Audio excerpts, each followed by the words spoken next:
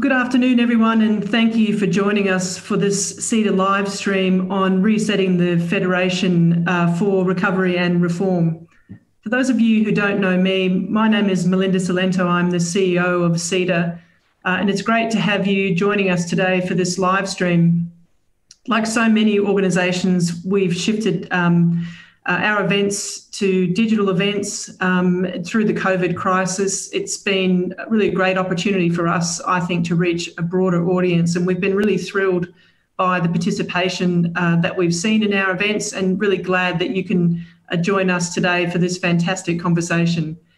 Can I start by acknowledging that we meet on the land of Aboriginal peoples. I'm here in Melbourne on the land of the Wurundjeri people, and I'd like to pay my respects to their elders, past, present and emerging. We are, of course, going to be talking about the Federation today, and one of the biggest challenges across our Federation is, in fact, how we manage better outcomes for Aboriginal and Torres Strait Islander people. It's been an issue which state and federal governments have been tackling for a long time, and so I think as we talk about some of the structures that may be more or less effective, perhaps we can keep in our minds that when we talk about these things, they actually have a real purpose and outcome at the end of them. I'd also just like to acknowledge our newest Senator, Lydia Thorpe, and wish her all the very best. She is, of course, a proud Aboriginal woman, and I'm sure is going to represent the aspirations of Aboriginal and Torres Strait Islander people strongly in the Senate. As is the way we operate these live stream events, we obviously want to encourage our audience to be involved, and you can do that through the Pigeonhole app, which allows you to ask questions of our participants in the conversation today. You can click on the link below the video on your screen, or alternatively go to ceda.pigeonhole.at. The password for today's event is just the word Federation. If you're going to enjoy social media and engaging in social media throughout the conversation, we obviously like to encourage you to do that. And the hashtag for today's conversation is #ComingBackBetter. And of course, we always like it if you can tag us in there at CEDA_news. So I think that's me covering off on all the key admin issues. As I was saying earlier, our conversation today is looking at the Federation and how we think it's operating and how we can improve it. As we think about the really critical reform issues before us, it seems clear that almost all of them are going to involve all levels of government, and we're going to need to work better together if we can actually get the outcomes that we're going to need. We've seen through the COVID crisis itself a level of cooperation and collaboration which has been perhaps standout, if you like, based on what we've seen in recent years. And I think that will be a really important starting point for our conversation today. Joining me today in this conversation, we have the Honourable John Brumby, AO, who was, of course, the Premier of Victoria from 2007 to 2010, and is currently also the Chancellor of La Trobe University. John, thanks for joining us. Thanks, Melinda. And Jenny Menzies, who is the Principal Research Fellow for the Policy Innovation Hub at Griffith University. Both Griffith and La Trobe are members of CEDA, so we're always grateful for your support and your participation. And just before I get you onto the first question, I should also mention that we've got a poll running on our Pigeonhole app. We always like to get your perspective on issues, so please jump into there and give us your views on the poll question. So without any further commentary from me, perhaps we'll jump straight into our conversation. Obviously, one of the things that has been the focus of quite a bit of conversation and debate, if you like, is how Australia has responded to the COVID crisis, and in particular the establishment of the National Cabinet and how we think that's performed. Jenny, maybe I'll start with you for your perspectives on that topic.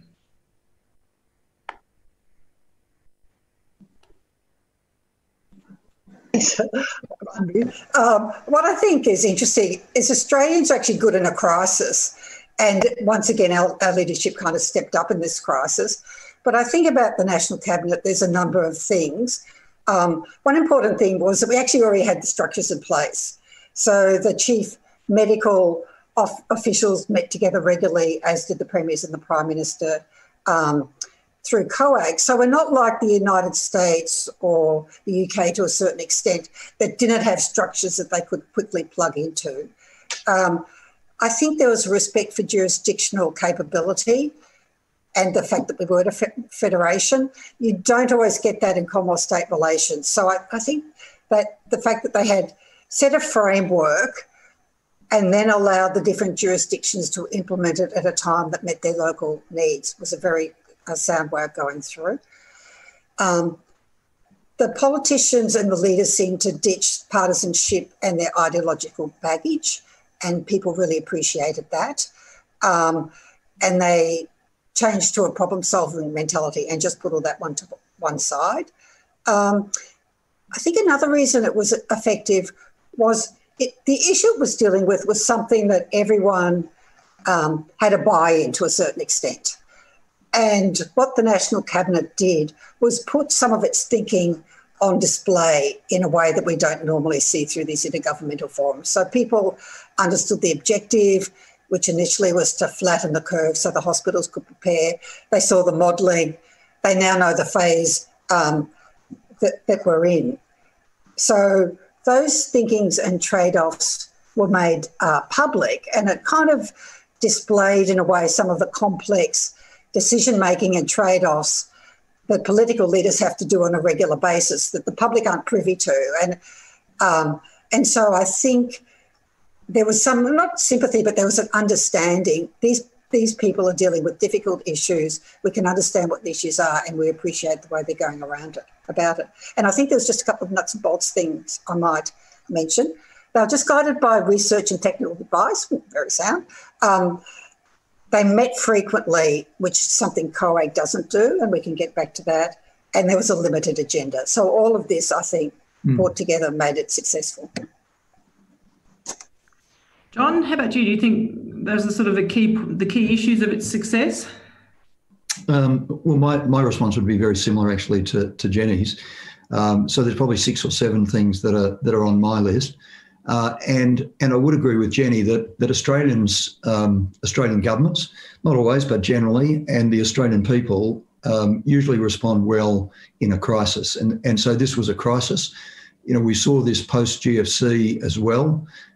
We've seen it with other pandemics. I mean, we saw it, other health crises. We saw it with AIDS going right back in the 80s when I was in federal parliament. Generally, governments respond well. And as Jenny said, the interesting thing too about how they responded this time, it was really textbook response. And textbook response in a crisis is openness and transparency and sharing information and taking the people with you. And they did all that. And the Prime Minister's done that, and the state premiers have done that. So I think that's the first thing. It's a crisis, and they've responded well in a crisis.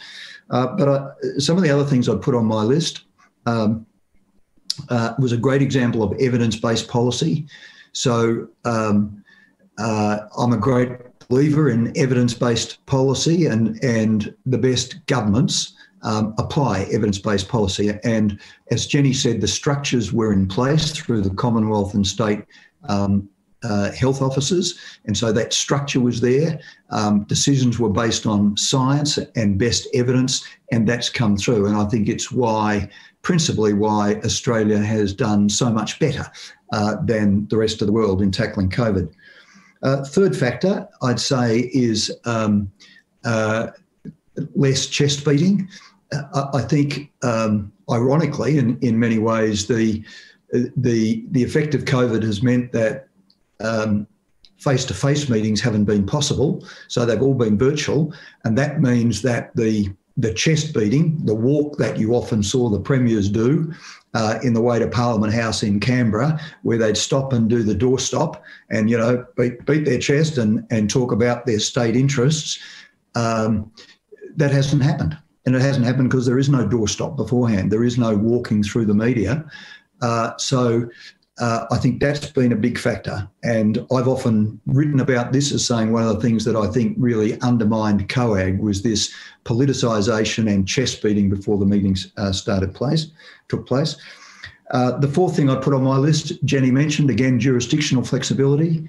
You know, one of the great strengths of our federation, when it works at its best, it's got jurisdictional flexibility. And the National Cabinet set the broad policy agenda, and the states have had the flexibility to implement that. So they'd be the key thing, and I suppose finally, sort of shared leadership. It hasn't all been the Prime Minister. It's been shared.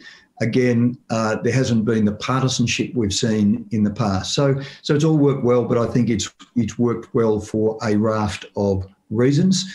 And the test, of course, as we'll talk about later, will be, you know, what happens when COVID's sort of done and dusted, or we've learned to live with COVID. What happens in the medium and longer term with this arrangement, and what are the necessary preconditions to make it work? There is so much in the responses that you've both just given. Obviously, I think where people are now shifting their attention is, how do we take the lessons from what's happened so well in this experience and all of the things that you both have just spoken to, and how do we play those forward into the future, whether it's National Cabinet, whether it's whatever. No one wants to say COAG again. I think I did a session the other day with Peter Harris, who talked about COAG being the place where all good ideas go to die. So I don't think anyone wants that again. But let me put this question to you as we sort of then, and we can take it into what was good or not good about COAG. But some of the things that you've both mentioned, as a policy person, I would have thought, gee, did that really not happen in COAG? You know, evidence-based, clear objectives, and even, you know, some of the things that you started off with, Jenny, around the community had buy-in. And I absolutely agree, because we've had one simple aspiration or objective through this. But you look at the COAG agendas of the past and look at the issues they were tackling, you would have thought community had buy-in to those issues. So why didn't they in a practical sense? So, you know, I think there's so many things at a high level you've ticked off, and people would have maybe thought that was happening in COAG. So what do you think is different this time around, and what are the lessons that we need to take out of this for better cross-jurisdictional decision-making in the future? Yeah. Can I have a crack at that? I mean, I think with COAG, I was a great believer in COAG, you know, and I've always been, as you know, Melinda, a great believer in the federation and the power of the federation to work together cooperatively. But I think the truth is, in recent years, so your question is really what went wrong with COAG, and I think it was failing. That's the truth. Could it have been revived? It probably could have been revived with a different set of rules and a different agenda, and we'll come to that in a moment. But it had lost its relevance and it wasn't working. So why was that? I think over the last decade, we've had a lot of prime ministers, and there have been varying degrees of commitment from those prime ministers to a national body. And, you know, I won't go into names, but I think some have been very strong supporters of the federation and a national cabinet or a COAG. Others have been less supportive. So I think it didn't have the sort of political will at the top to survive in its present form. I think secondly, there wasn't a clear agenda. You know, I've written a lot about this. Particularly, you know, I'm out of politics now 10 years. I chair a lot of boards in the for-profit and not-for-profit sector.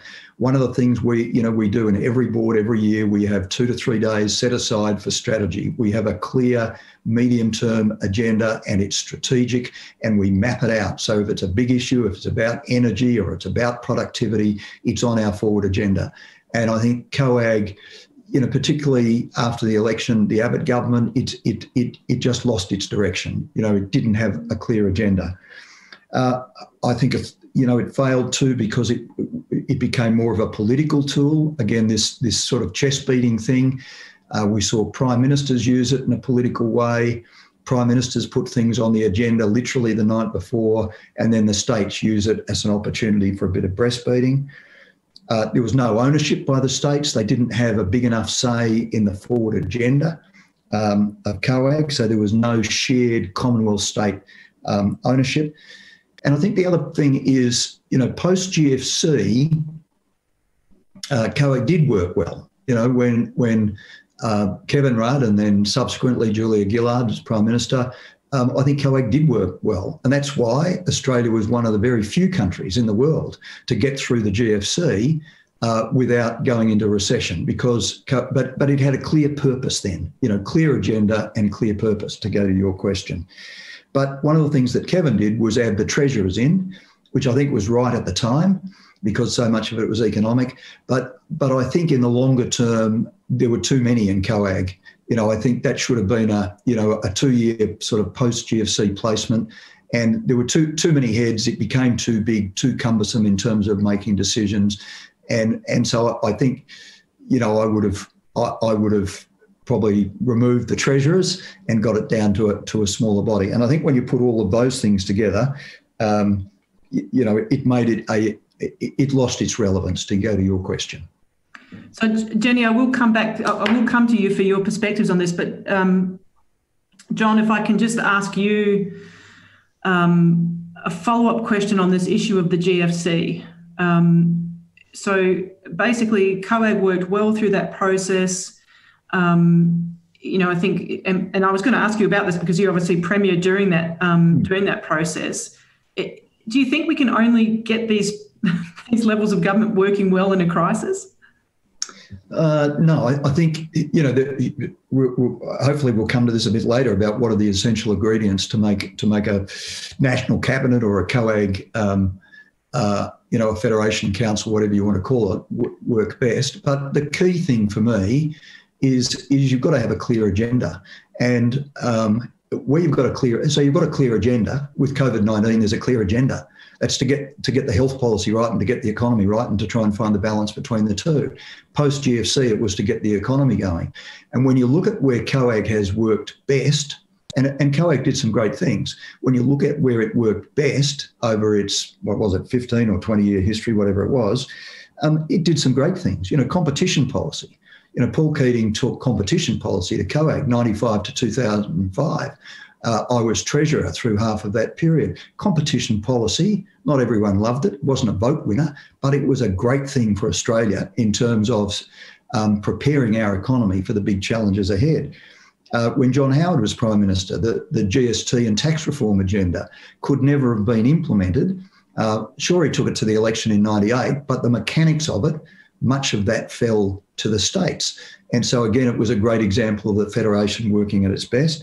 And then when I think of the national reform agenda, the third wave of national reform really kicked off by Victoria and then picked up in part first by Prime Minister Howard and then much more embraced by Prime Minister Rudd. That was a fantastic agenda, which looked at human capital, investment in human capital, and productivity reforms and regulation reform. And I think that was COAG. And then on top of that, of course, you had the GFC and you had Howard with the guns. So where there's a clear purpose, COAG works well, or National Cabinet works well. And so for me, as I've written about often, the most fundamental thing, I think, whatever structure you've got in place, is to have a very clear forward agenda and not just have a meeting at the Prime Minister of the day's whim. It's got to be a clear forward strategic agenda. Jenny, what are your key takeouts on? John's covered a lot there, but you'll have some clear views about, how you think, what are the lessons from the COAG experience and what we should try to extract from that, whether it's a national cabinet or whatever process going forward. I must say I agree with everything that John said. You won't be surprised to know there's a kind of a rich vein of academic criticism around COAG. And a lot of it is around, and this is the issues John has spoken about, but it's around Commonwealth dominance and the fact that it waxes and wanes at the whim of the Prime Minister. And this kind of leads to a whole lot of coercive practices and a whole lot of strange kind of cultural elements from the Commonwealth. So the Prime Minister sets the agenda. So you end up with issues that are important to the Commonwealth, not the states, which was the point kind of John made. And because of the extreme fiscal imbalance in Australia, the states can be brought to the table because of the financial clout of the federal government. So you end up with, instead of a cooperative federalism, what some academics have termed a cooperative centralism. So we'll cooperate with the states and territories as long as you centralise and do what you want us to do. And I think there's a lot of lack of a federal culture. And I have worked both in the Commonwealth and states. So in the Commonwealth really thinks it does know best. And the states are just an impediment to their rolling out of their plans. And I think, Melinda, the issue you were talking about before about, well, why haven't people been engaged with these important issues that have been on the COAG agenda? I think a lot of it is because it became so transactionally based that the premiers turned up and, as John said, all did the walk through the media and, you know, the new health agreements were being renegotiated, whatever, so they all put their positions, became very transactional. And the only media story you ever get out of COAG is the conflict in the lead up to COAG as the different state and territory leaders put their position. And, of course, we all know that kind of endless politicking puts people off. So I think that's COAG suffered from that. So I think, and I also think there's an issue around churn of leadership. So every year you would have at least one or two state leaders or the Prime Minister going through an election. Leaders change all the time. They go into caretaker. They can't participate in COAG. So you have all of these issues that have gone on the agenda that seemed important to that cohort of leaders at the time. They change over rapidly, and then it just becomes an administrative exercise. So the new leaders are saying all these issues are coming back to COAG, and the new leaders aren't sure why they're an issue, you know, and they have little engagement with progressing it. And I think that was the criticism that came out that the premiers were making as part of the National Cabinet thing, saying it just got too bureaucratic for them, and you can understand how that accretion happens. I'm going to just ask one quick question, if I could, related to how decisions are made too within the structure. John, I think you called out early on that decisions in the National Cabinet around the COVID crisis have been based on fact and evidence. I think actually both of you mentioned this point.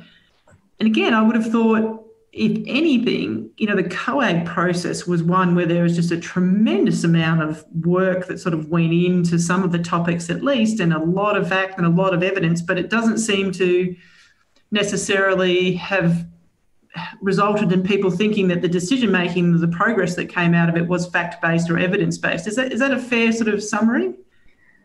Well, look, only in part. I mean, I you know, the time I was on COAG,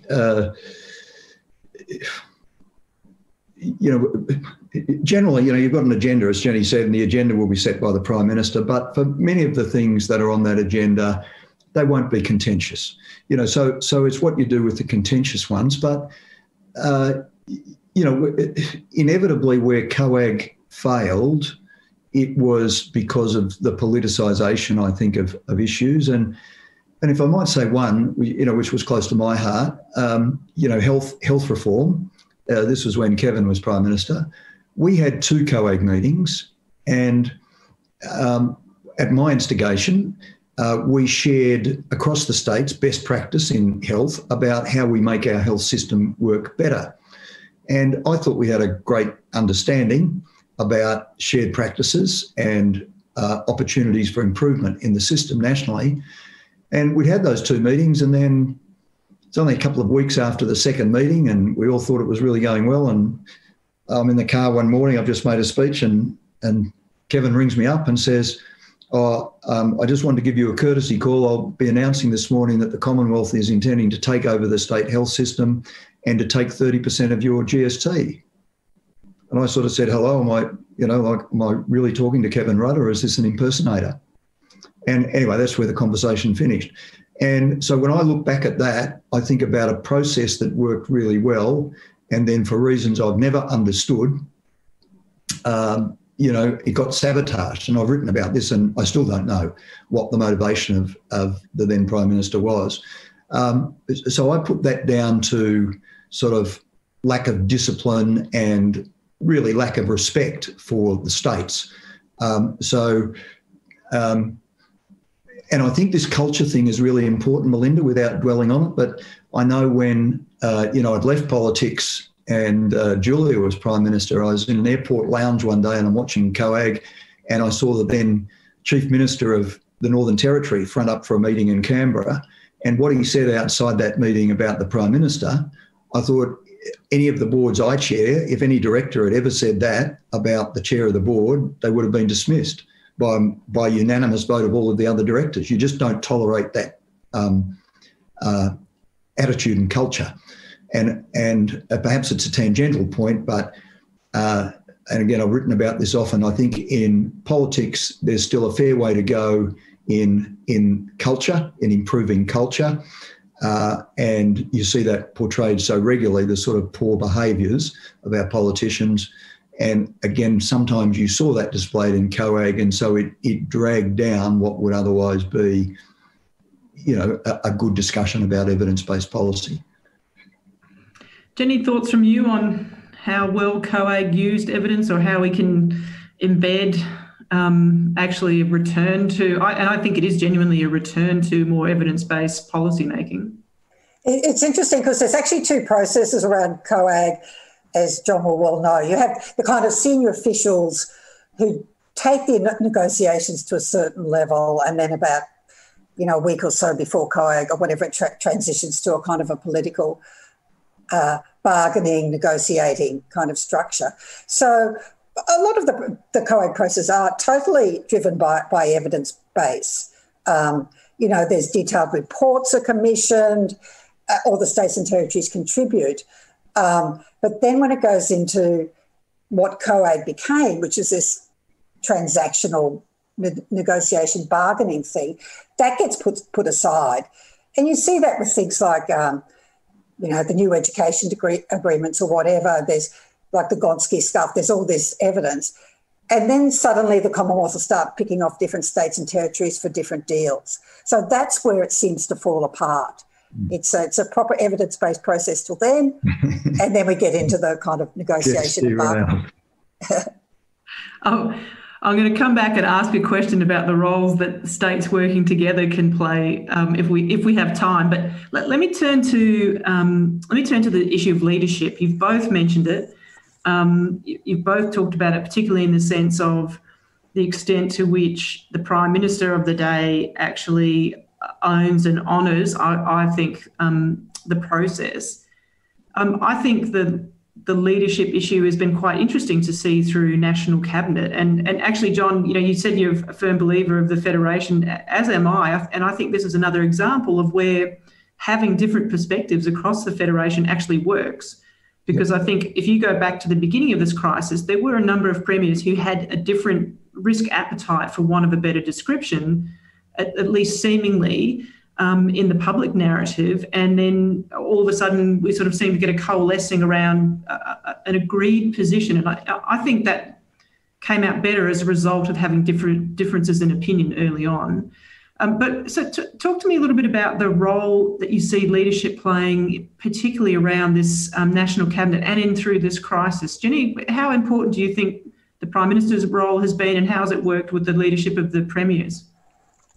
I think it's an interesting observation about Commonwealth-state relations. I don't think it's never top of mind for Prime Ministers when they get elected, and they often get dragged kicking and screaming to the table when there's a crisis and they suddenly have to engage with the states because they need them to implement something. And you see Scott Morrison go on this journey during this crisis, where he starts and I think he thinks he can manage it all. And then there's that fateful day they have the COAG meeting and the chief health officers are reporting throughout. And so I think it's hard for someone like a Prime Minister to have more of a dispersed leadership model. So we give him credit for that. But in a large federated country like Australia, you just can't do this stuff centrally. And all the executive power around managing the health crisis all sits within the state governments. So I think they've all stepped up. I think they've worked incredibly hard and well as a cohort. I think it helps that they're meeting so frequently, so they've been able to get used to each other's styles. And I think that the lesson for all of our leaders out of it is they've all had hugely increased political capital. Their popularity has soared. So hopefully that lesson will kind of sink home. People like seeing leaders cooperate and work together. John? Well, I think Jenny said it all. And again, that's generally what you see through a crisis. And you see leaders rise to the occasion. And you know, we've done very well in Australia, and it doesn't matter what side of politics you're on. There's strong support for our political leaders because they put partisanship aside. They put cheap political shots aside. As I said, I think the structure of the National Cabinet, where there are virtual meetings, has probably assisted with that. So there's no sort of side chatter or backgrounding of the media. So they've risen to the occasion, you know, and as I said, it's been really classic textbook crisis management about sharing information and taking the public with you on a journey about tackling a big challenge. I think the other thing that's important is you do need, whether it's a COAG or a National Cabinet, you've got to have the basis of some strong personal relationships or understandings. And I think, again, the Prime Minister and I think the Victorian Premier, Daniel Andrews, they've worked together very closely. I'm sure they don't agree on everything, but they've worked closely. You haven't seen any personal shots at each other, really, for the whole course of this year, notwithstanding, you know, they've probably had differences of emphasis about when to open schools and things like that, but they've worked together in a much more collegiate way, in a much more cooperative way, and much more in the way that a company board or a not-for-profit board would work together rather than making it political. And I think there's a lesson in that for all of our politicians. And as Jenny said, the public love it. The public love it when they see the political leaders at their best. I think, you know, one of the things that I think you've both touched on as well is this issue of a clear objective. And I think what has played out there is when you have such a clear objective, which does relate directly to the community and the community at large, then some of the differences that different leaders might have tend to be seen in starting from a shared purpose around, yes, this is what we want to achieve. We might have a different view about how to get there, but it seems to have helped take the politics out of it a little bit because your starting point is something that you actually agree on. And then the differences seem relatively small, I guess, in the sense of if it's a case of which path you go, then people can say, well, that's legitimate that you might have different issues there.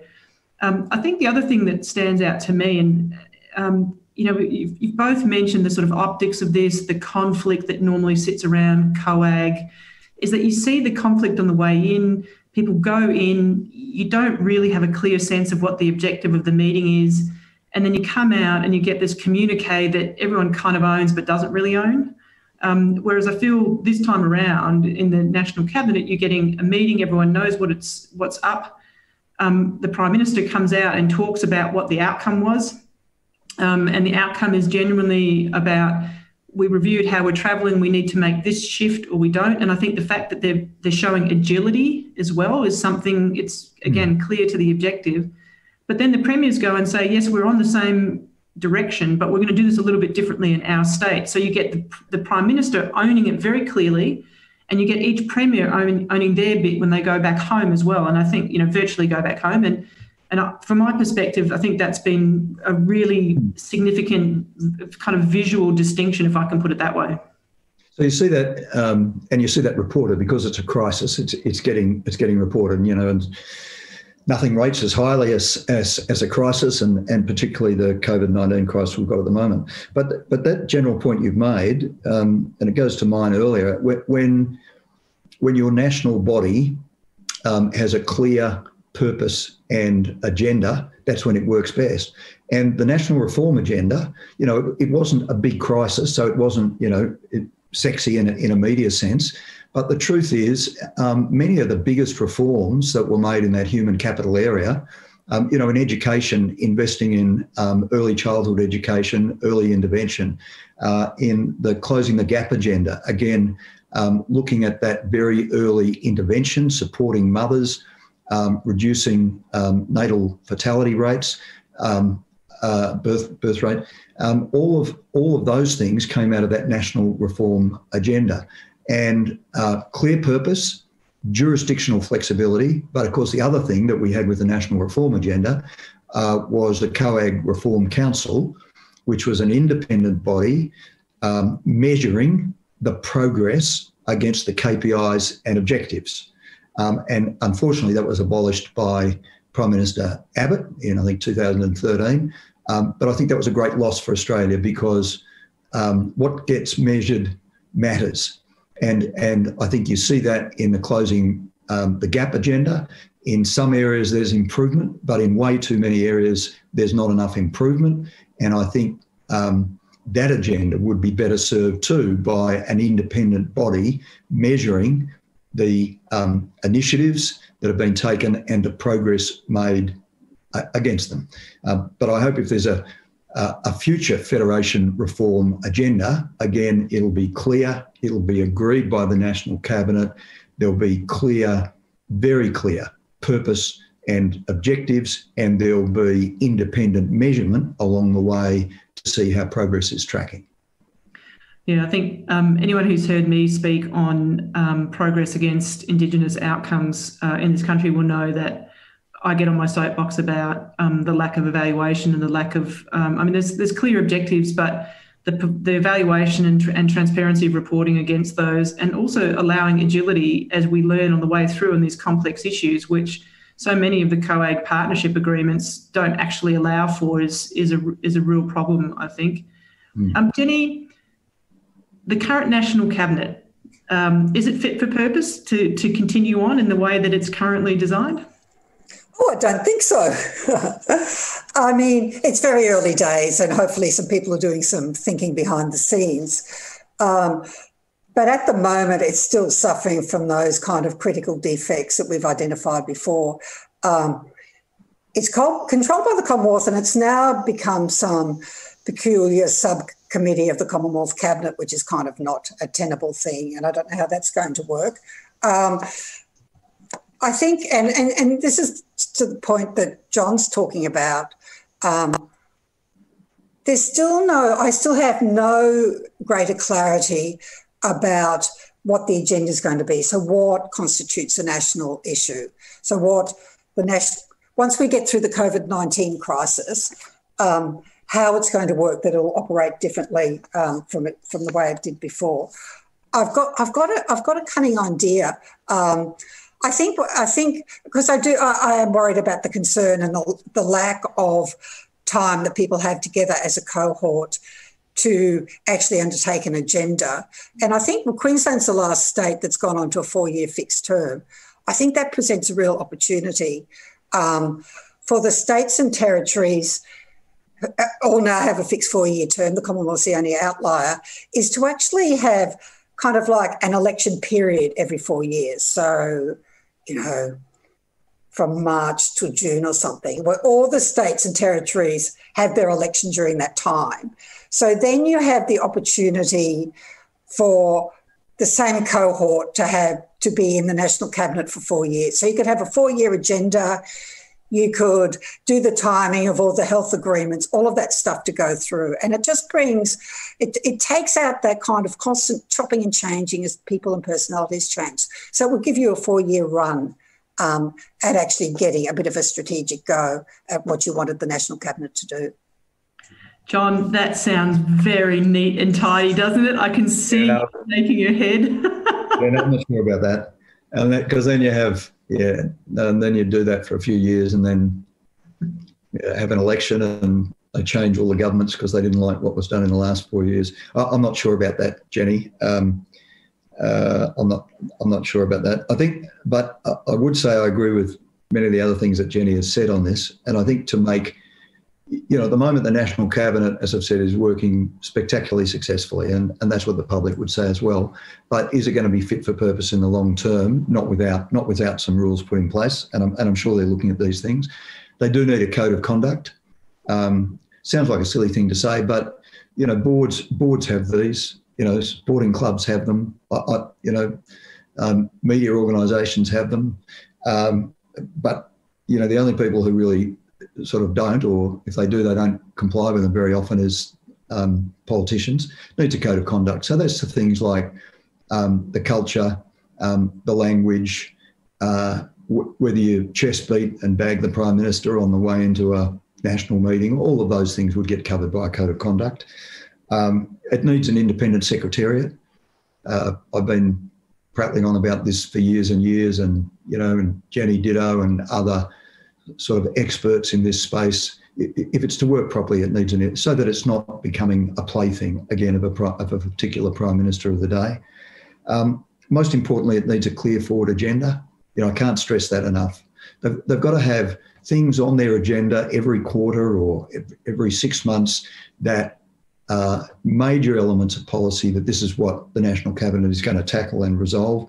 And the fourth thing is an independent monitoring body. I've got strong view. As I said before, what gets measured matters. Not everybody trusts politicians. This is a big thing around the world now where people don't, it's the whole fake news stuff.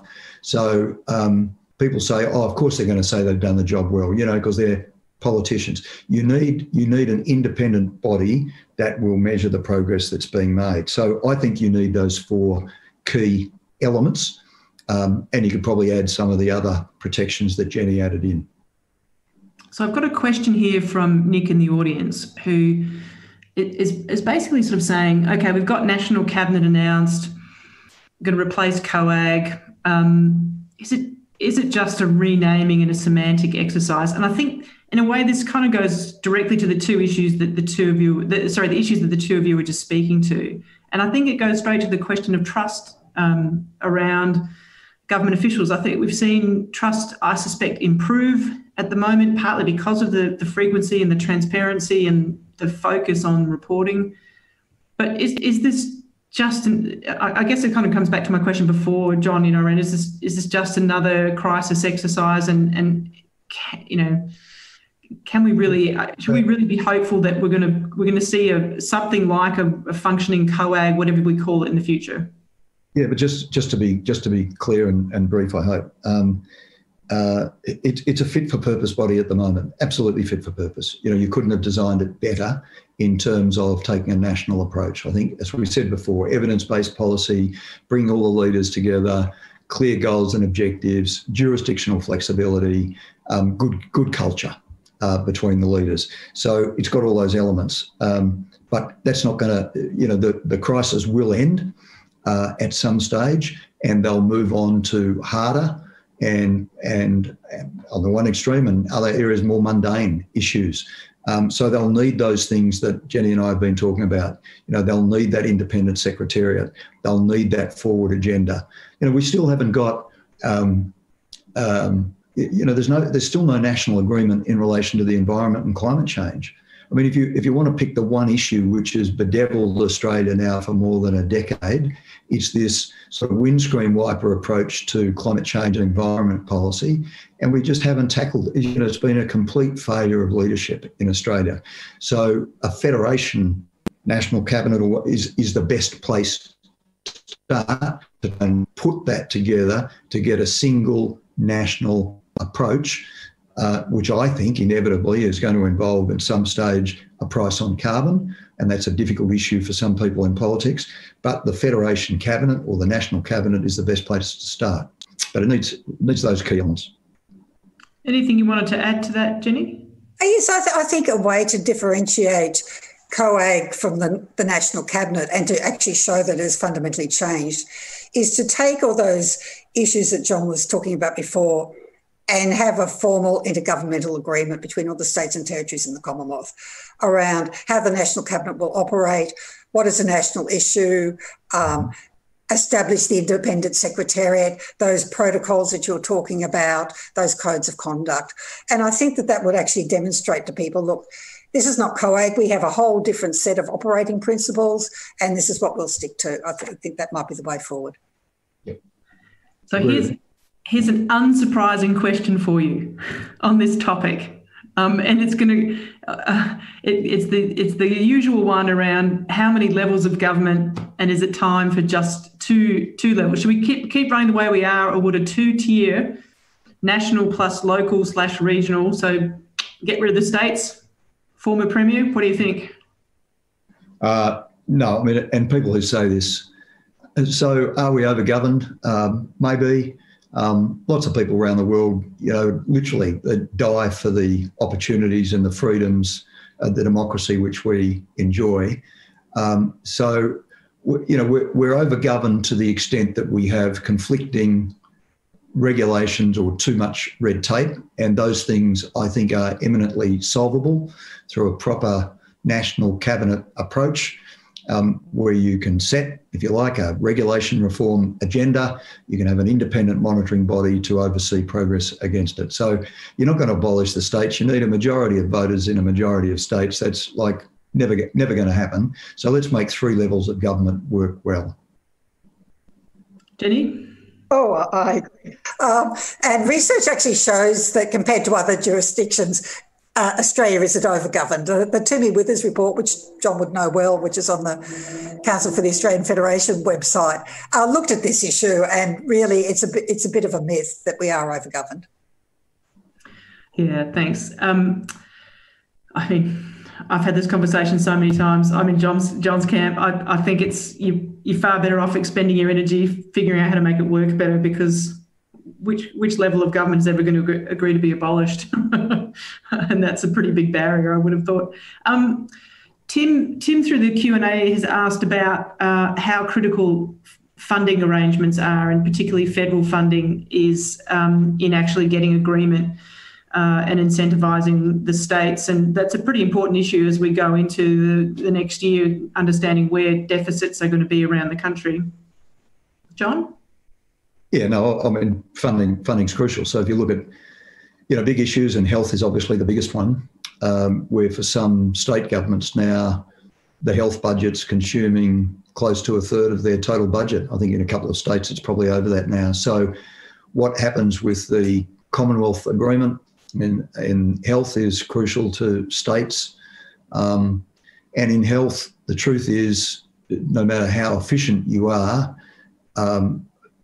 the high probability likelihood is that health costs are going to continue to increase at a rate greater than the consumer price index. So they're going to keep chewing up more and more of the budget. So it's going to be a shared partnership. So money's crucial. And that really, this issue of tax reform, hopefully it will come back on the agenda. I don't think it's going to come back on the agenda in the next few months, because I think people's hands are full with more immediate crises. But going forward, this issue of vertical fiscal imbalance, VFI as we call it, the states, for every $2 the states spend, they're getting more than $1 from the Commonwealth. They're tied to the chariot wheels of the Commonwealth. GST was meant to resolve that, but the GST hasn't been the rivers of gold that former Treasurer Costello said that it would be. And in fact, it's been a declining real share of revenue. So tax reform is hard. The right answer and the best answer for Australia is to increase the GST, but politically that's extraordinarily challenging, and you've seen no appetite for that at federal level, or indeed amongst some of the current state premiers. But we're way underweight in terms of consumption tax. We're more reliant on income tax today than we were before Prime Minister Howard introduced the GST in 1999. So this burden on people through income tax is going to become more and more crushing. So we do need tax reform. And again, it's a great example. Tax reform can and won't happen without the agreement of the states.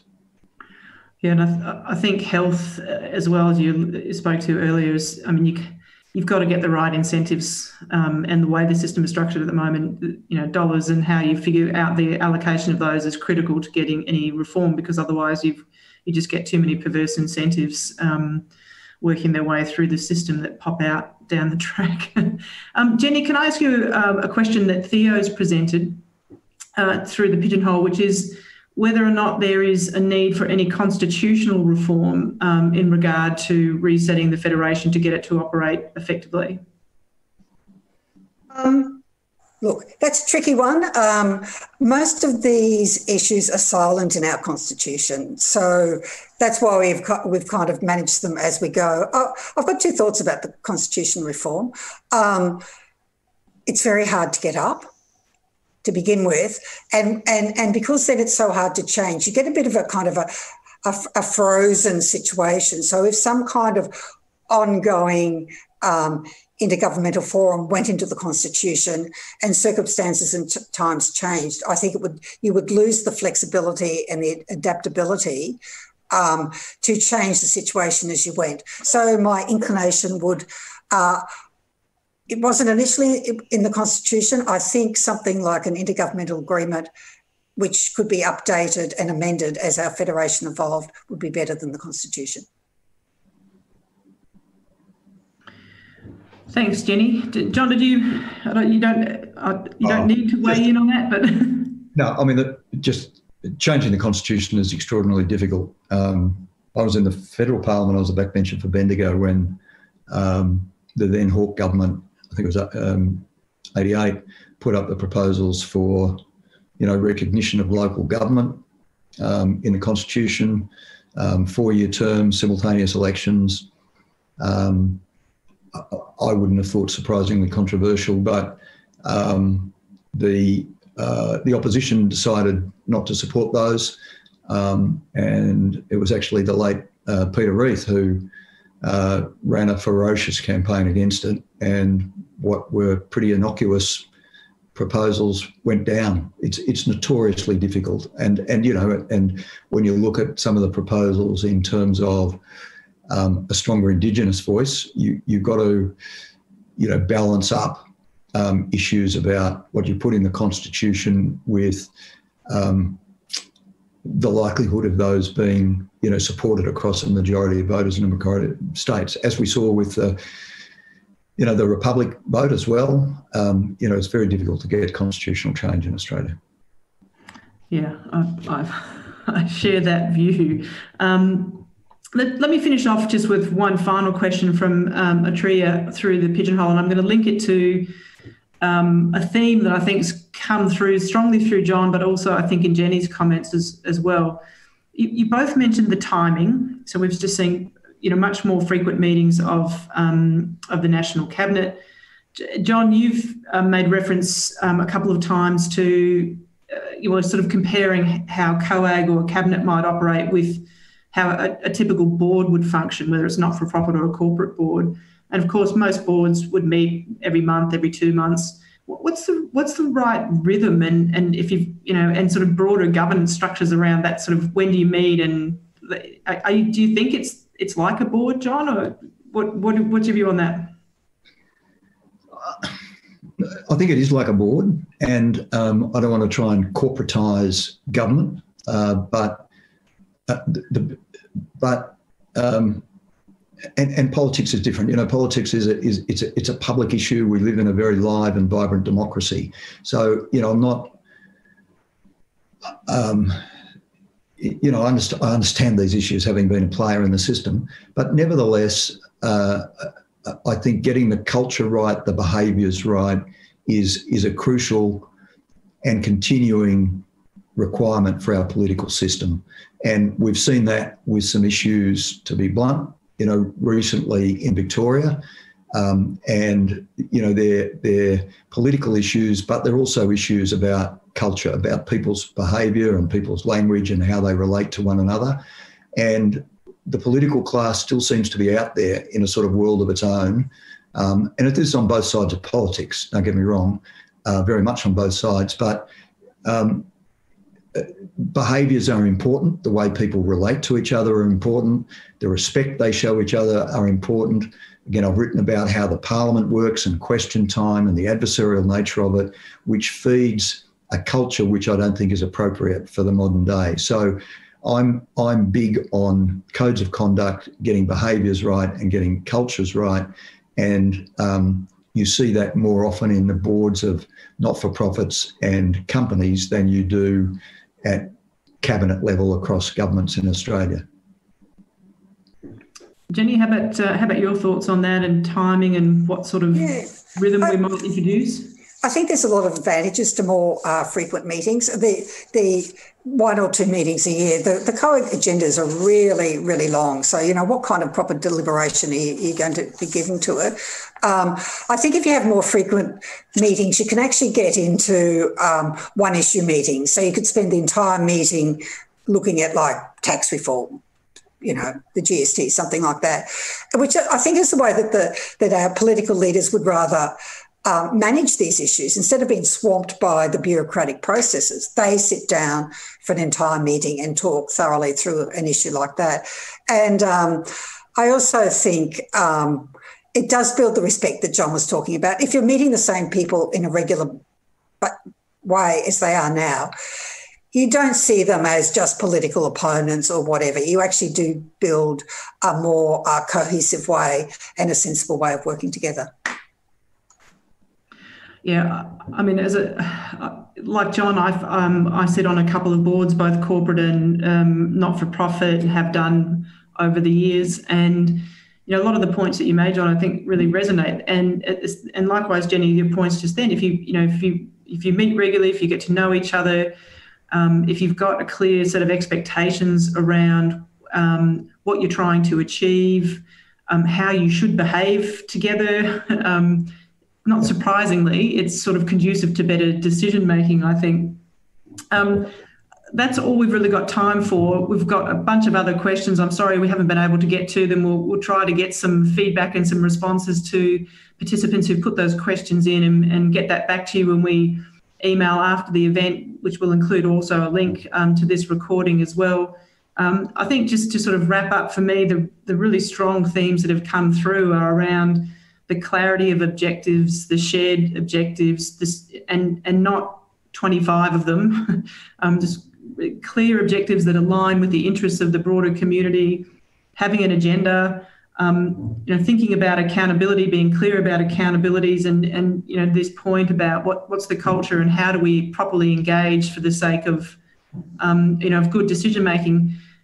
John, you also mentioned strategy, and just as a sort of final observation, I remember actually sitting on a board with someone who was on the management of the organisation who had worked for a politician, for a minister. And I said to them, what's the biggest difference that you found going from politics to corporate life? And he said the amount of time spent on strategy.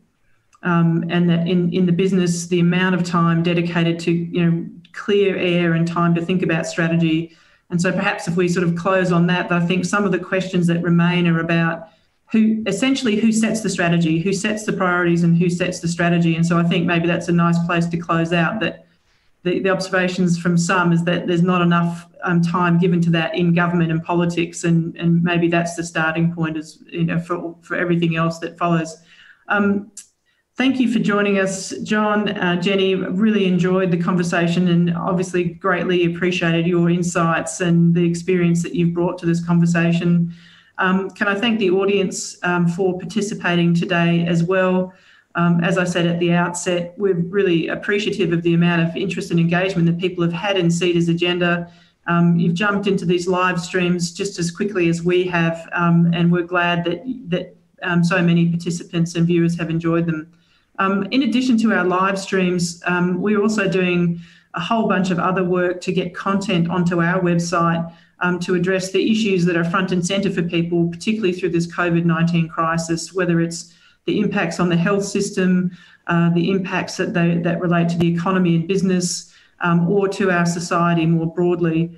We've got blogs, we've got a range of different podcast series that we've been putting out. So if you found today interesting, or any of our other live streams, you might want to jump onto the website and check out some of the broader content that we're producing. You'll also find information about our upcoming live streams. So if you want to participate in any of those in the future, just check out ceda.com.au. And with that, it's just my great pleasure to thank our speakers again for joining us and to say good afternoon. Thanks, Melinda. Good afternoon.